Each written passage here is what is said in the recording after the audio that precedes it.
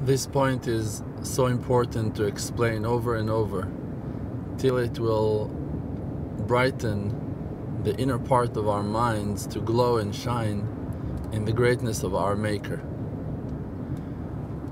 The time limitation that we are experiencing in our life, that we are passing from one moment to the next, and that in the moment that we're moving to the next, we're losing the last one that we've just experienced. This is part of our exile. It's not only that we have been rejected from the Garden of Eden, from being joyful and happy and to experience physical limitations of physicality of this lifetime in this world, of pain and sorrow and grief. It's also that we have been limited to the physicality of our bodies, and our bodies are traveling in time. Our awareness is passing from one moment to the next. But in truth, exactly like that now, in the present time, think about it. Try to focus and understand. In this present moment, you are attached, connected to the Maker in 100%. If you are now aiming your thought to Hashem and you say, Hashem, Shalom, how are you doing? I'm doing okay. Baruch Hashem that I'm here. Thank you so much for allowing me to serve you. And you pray with honesty.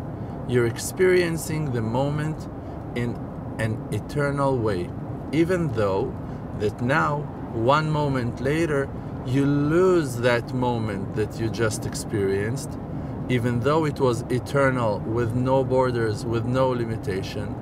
It was the experience of the now. Now you're experiencing a new now. Now you're experiencing what that back then seems to be the future to come. But actually you're experiencing it in the now.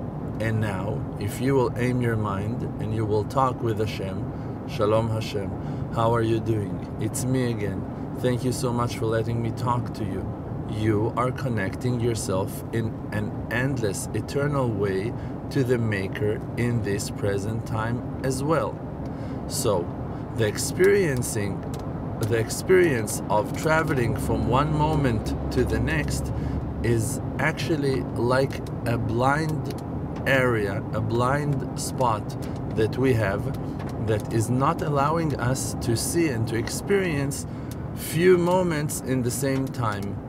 But in reality, in the nature of our existence, the truth is that every moment that we ever experienced in this lifetime, and every moment that this world ever experienced since the beginning of its creation, was eternal and has eternal existence and will never be erased and will never be gone.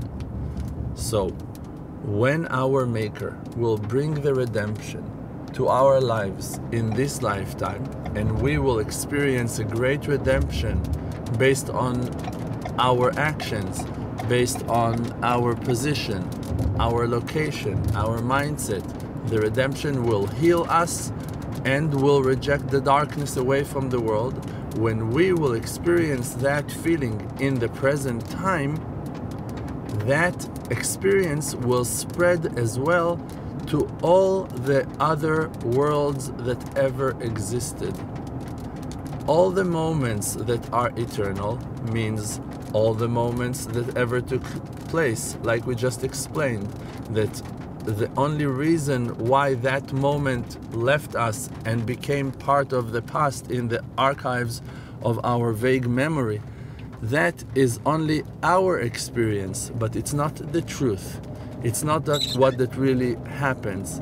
It's how we look at things under the limitation of time.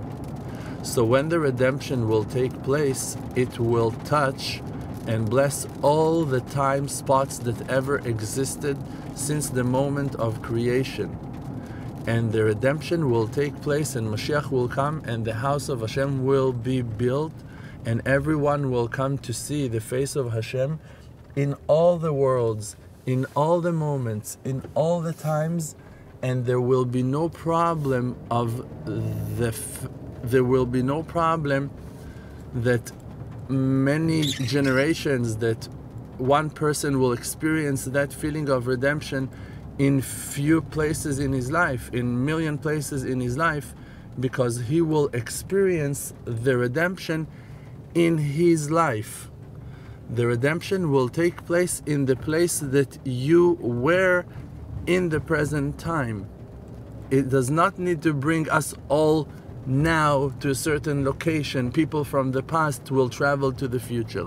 No, the redemption will take place in all the places, in the same time, in the present time, of every experience of every person.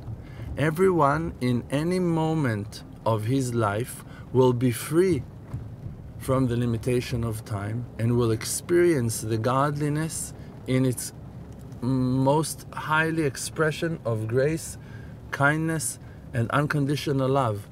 The Maker will show his mercy, his love, and his revenge and evil in any moment since the moment of creation, before the beginning of time.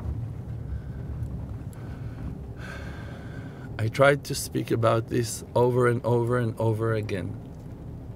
And I hope that today I was able to deliver another point about this amazing understanding of how the redemption will take place and how all the worlds will enjoy the kindness and generosity of our Maker.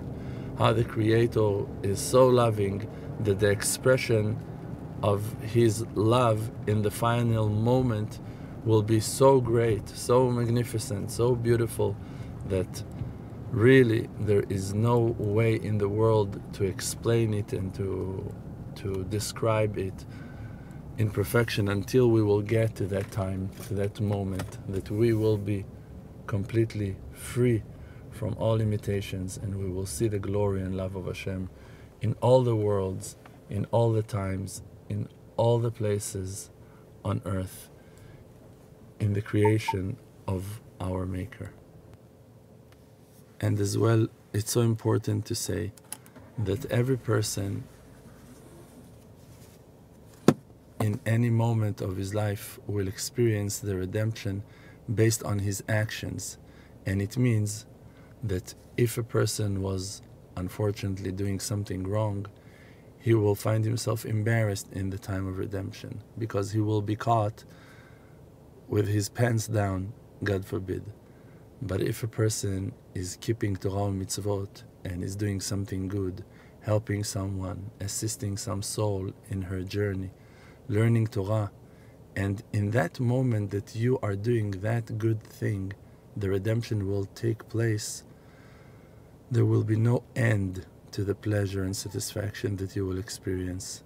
And this is the reward for the righteous ones that spent all their life, all their time, or at least as much as they can, doing good things.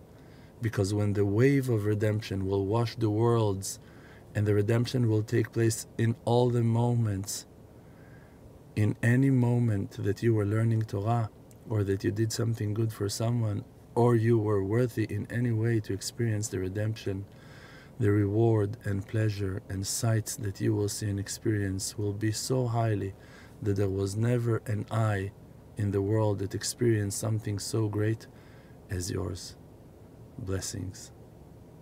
Do the right thing.